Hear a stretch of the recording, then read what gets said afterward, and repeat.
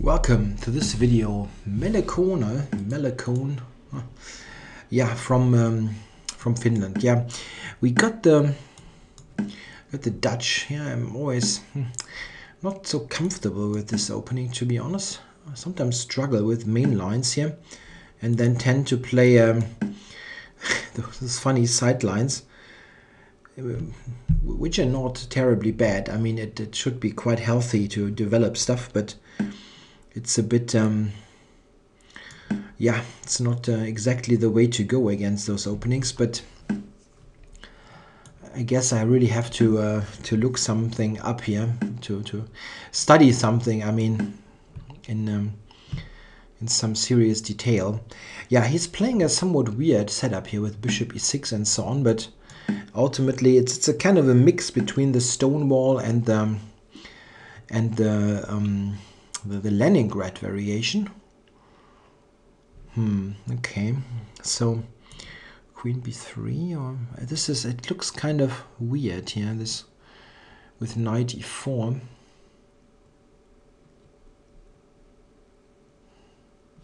G5 might be an issue at some moment, but I can take e4. So yeah, I was thinking of about this move, but I thought, well, stuff like g5 might be an issue, but it doesn't seem to be really tricky. So we traded queens there. This is kind of oh, he's giving up e7. Wow. Ooh, really? Okay. Don't see a problem with it.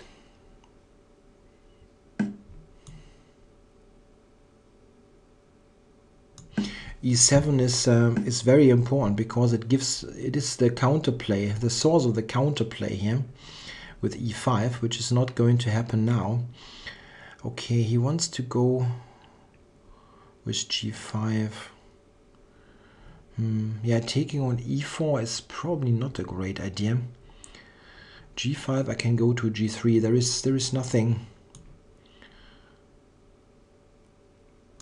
terribly bad happening to me if the bishop is on g3. I mean, always have to be aware of g5 f4 and h5 h4, that your bishop is not getting trapped, but it doesn't. Okay, he just takes it, getting the bishop pair, and maybe he's in for some counterplay with f4. Yeah, probably. How do I do that? I'm one pawn up. How to play this? It's not that easy, because it is a completely closed position. It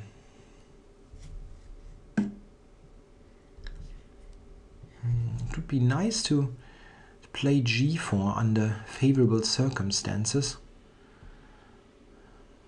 And I must be aware of f4 undermining d4. At the moment this is safely protected.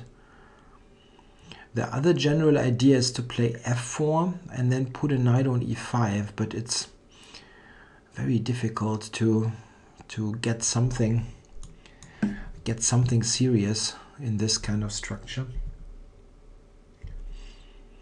I want to go f3 and g4 possibly. This is my idea. f3, f4 I can just take, so that's not a problem.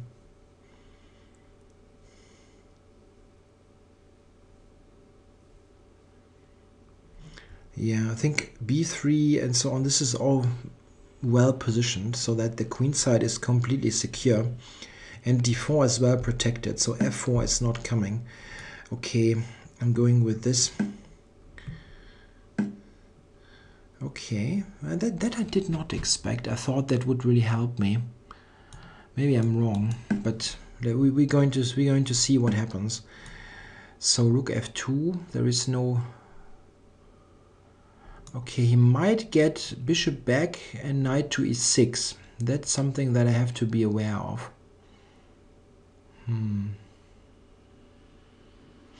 Maybe bishop f5 actually. It could be weakening. Could be weakening.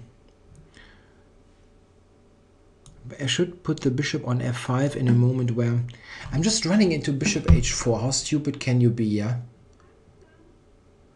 Of course, you immediately see it after you make the move. Okay. That's a possibility not to win the game. Really, it is. After he basically gave it to me on a silver plate by blundering e7 and everything. Okay, it's not easy for black to win this anyhow. So we're going to see how bad it really is. Okay, now g3 is not on. Okay.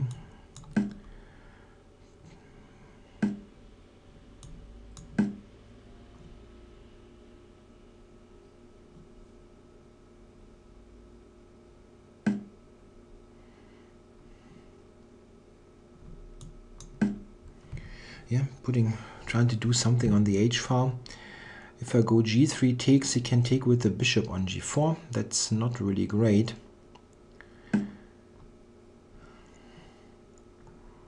But it's tough to prepare, really.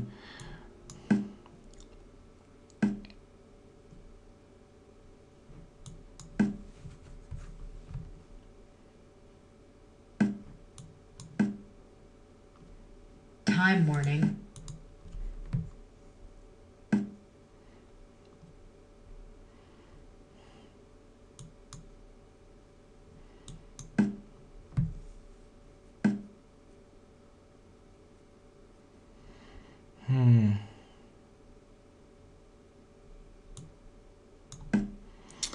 Tja.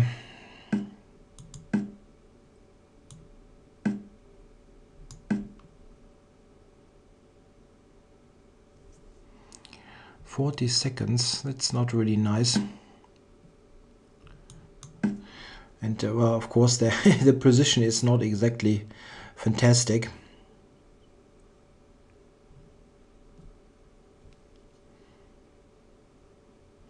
You can still hang on here,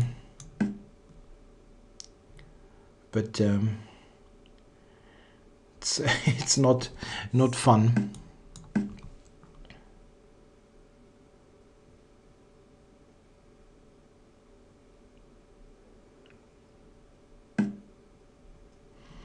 Yeah, I have nothing active that I can do here.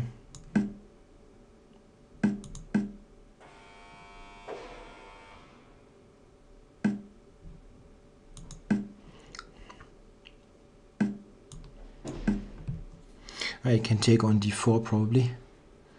Stumbled into the tactic. I have to basically move, and I didn't see it. I have to basically move instantly all the time.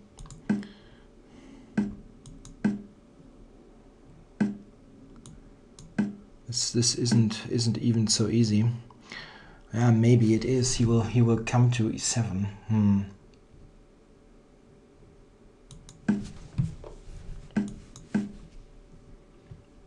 Check. Check. Check.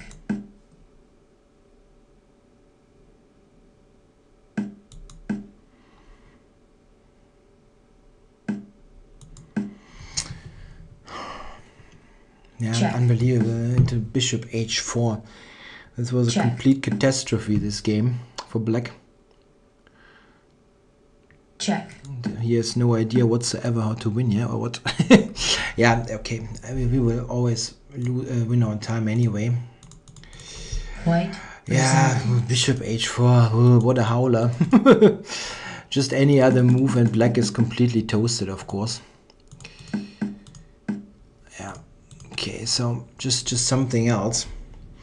And he's just a pawn down for nothing. The computer eval is, of course, is nonsense. Yeah, Stockfish gives it as 0, 0, 0. Yeah, that's of course not true. I don't know what kind of compensation is black supposed to have here. Just need to be a little bit circumspect and not blunder stuff. Yeah, okay, the bishop comes to h4.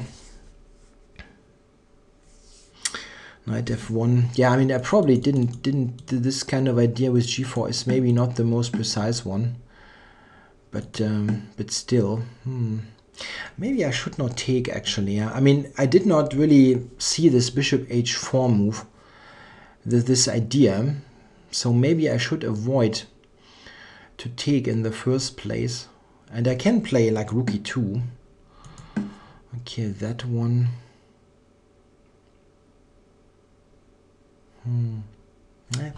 That is not so easy. Yeah.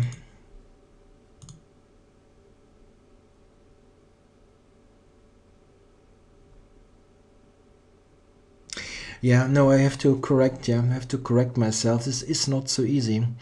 I shouldn't play that with g4. This idea.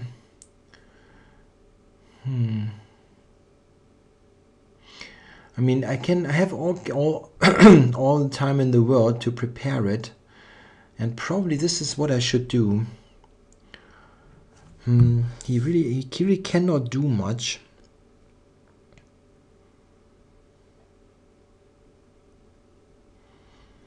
I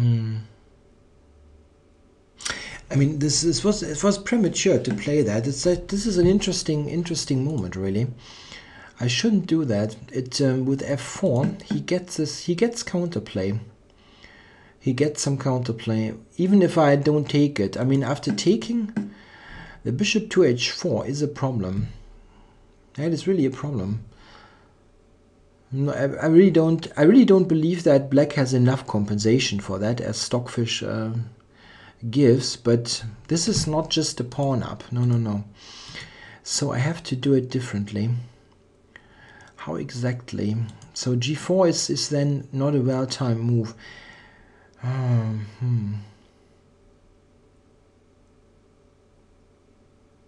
The computer wants to do this, like this kind of maneuver. Let's say something like this, and knight here.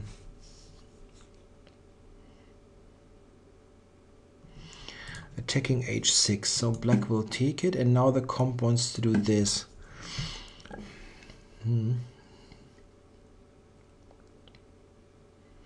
Setting up for e4 maybe also, yeah, in the right moment, if black is doing nothing. Or f4. That's very nicely played by the engine. f4 is very interesting actually, because in this position I have a direct, no, I don't. He gets king g6 in.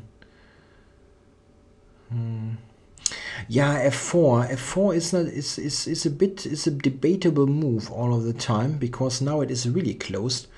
Of course, I get the knight to e5. I mean, this is something that I can always do, and maybe it's the right way to do it. Yeah, like this kind of thing, and then the knight to e5. The knight on e5 will be so annoying that he maybe has to take it. The problem is pawn breaks. I'm the pawn up, but how do I win this? One possible thing is then b5. Yeah, at the right moment, opening up the a file, but it's a very close position. I really didn't want to go with f4. I thought I should open up with g4. In any case, this is a pretty good regrouping. Yeah? A pretty good regrouping. Is e4 a move now? It probably weakens too much, yeah. Yeah, and he has counterplay. Yeah, that's. I mean, rook f2 is of course a joke, but it's not so easy. That's really surprising. Bishop to h4 is a problem. I mean, I can do this if I go here. He's playing bishop h4, so I don't really get to make to put pressure on this e file. And here, I mean, this is something that the computer gives with equal play, and I have my doubts still about that it should be equal, but it is definitely a difficult to win. This is a line that the comp gives. Check. Check. Check. Yeah, for Rookie 2. Yeah, there is counterplay. Maybe it really is. It is nothing anymore. Maybe.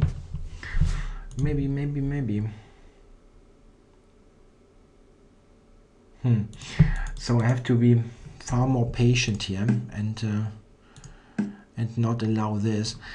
One problem is that this is really no good. Yeah, it's always getting the pressure on d4.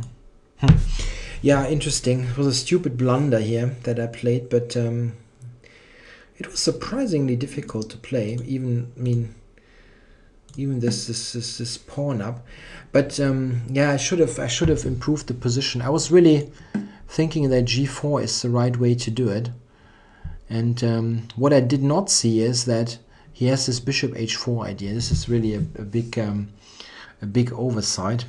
This kind of thing is really nice.